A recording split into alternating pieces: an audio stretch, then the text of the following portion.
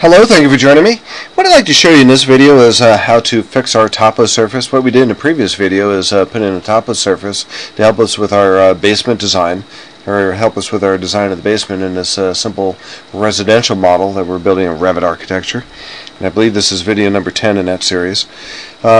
What I'd like to do with this topo surface, it seems to be cutting right through the house, and we have an area up here where it's conflicting with the first floor, and of course if you go into the basement it's completely filled in the basement. That's not a desirable thing to have. So what we want to do is we want to take that topo surface with a building pad as an element up here and kind of build around the basement. So what that does is it allows the topo surface to come to the house, go down to the basement, go underneath the basement floor, and then pop out on the other side.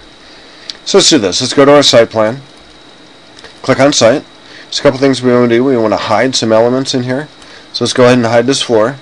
And if you just click on the floor, this is our first floor, we're going to go ahead and hide in view. We're going to hide that element. Bang. All gone. Now we're going to click on these walls.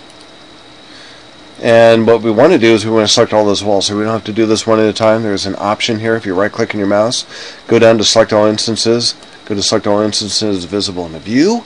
Right click, hide in view, elements. Bang, that's gone. What that does is it temporarily hides these things, but allows us to bring these things back. There are going to be times when you want to do some work inside of the house, but you want to get rid of the roof that you just modeled. It gives you the ability to hide that roof so you can do work on the inside of the house and then put the roof back later. All it does is it hides that in the view. It doesn't hide it in any of the other views. So if we go back to the 3D view, those elements are still there. Our first floor walls, which we want to hide because they're a little bit offset from our basement walls, we wanted to hide those, but it's not hidden in other views. So enough said. Let's go back to our site plan. One thing you'll notice here too, you could also edit your topo surface by going to the edit surface button up here, and these points can be moved around now inside the building as well as outside of the building. You can manipulate these points here if you like, add additional points, and so on and so forth. So got that all done. And typically what you do in Revit architecture, as I've mentioned before, you kind of work from the left to the right. And what we've done is, here in a massing on site, is we build our topo surface. We could put in site components like trees if you wanted to. And if you want to put in different trees, you can go down here. And one nice thing about these trees that we're putting in is that it knows what level they're on.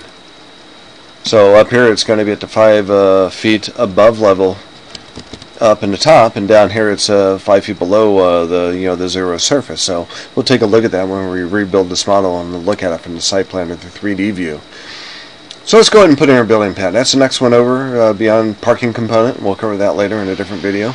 Go to building pad, and what we want to do, just kind of like drawing a roof or a ceiling or a wall, is we want to pick with our boundary line and our pick walls option here the exterior portion of our basement walls.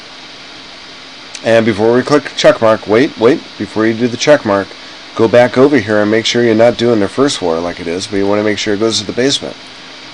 Because if you do the first floor, what it's going to do is the topo surface is going to go to the house and then jump up to the first floor and put a plane on that first floor, and that's not really what we want. We want that plane to be below the basement floor, down on the bottom of the basement floor. So now we can do the green check mark. Now we can actually see the basement floor. Before we used to be able to see the topo surface through the basement. So now that topo surface is gone in the inside of the house, and it's into the basement floor. So let's look at the section and take a look and see what that looks like. So here's our section, and if you kind of follow what's going on here, what we have is our topo surface here, which gives you the earth hatching, which is a hatching that we'll get to a little bit later in the quarter. But the topo surface is up here on the top, comes with the house, drops down to the side of the house, goes down to below the basement level, and comes back up on this side and goes back up on the topo surface. Now we can modify this a little bit if we go to that pad. If you just click on that pad down here, we could change the thickness of that pad just by going to the edit button. You don't have to do a duplicate because there's only one of these in this model. Instead of 1 foot, we're going to make that 8 inches, which is going to be equal to our floor thickness. So that way it kind of disappears down there. Okay, let's take a look at our 3D view.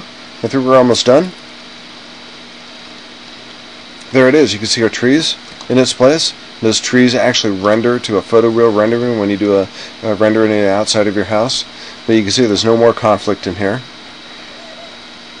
And if we were to go to our basement plan and look inside of that, you can see that that's free and clear too, and if we did a camera view inside of that, you'd be able to see the floor as well as all the walls. You would not have been able to do that earlier.